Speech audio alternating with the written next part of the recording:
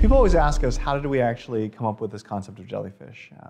So it goes back to when we actually were sitting there together as co-founders and trying to figure out what roles we were going to play. And I think two of us kind of looked at each other and said, like, I don't want to run engineering. He's like, I don't want to run engineering. And well, why not? And I was like, well, because it sucks. Right? Why does it suck? Well, it's because everyone's always yelling at you. And we're like, well, just unrolling that. Why is everyone always yelling at you? Well, it's because, they don't understand, right? Business and engineering are often historically at odds. They don't understand how the two kind of fit together. And so the net result is a lot of just trust me and some yelling.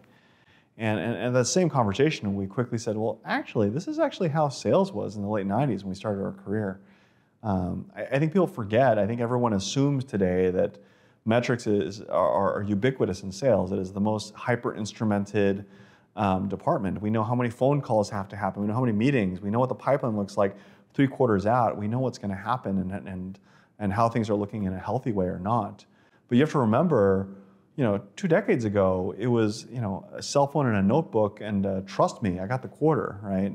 And eventually, you didn't have the quarter. And it's easy to forget that evolution only came about because of things like Salesforce. When they arrived, in 04, by the time you moved to like 5 years later, every company's running a CRM and had rich data on the sales side to answer these questions. But before then, it was an open-ended, trust me, I got the quarter. And so, we posed at that moment, well, why can't we do this for engineering? Why isn't there a system that actually helps us understand what's actually happening on the engineering side so that we can make better decisions and so there's less yelling?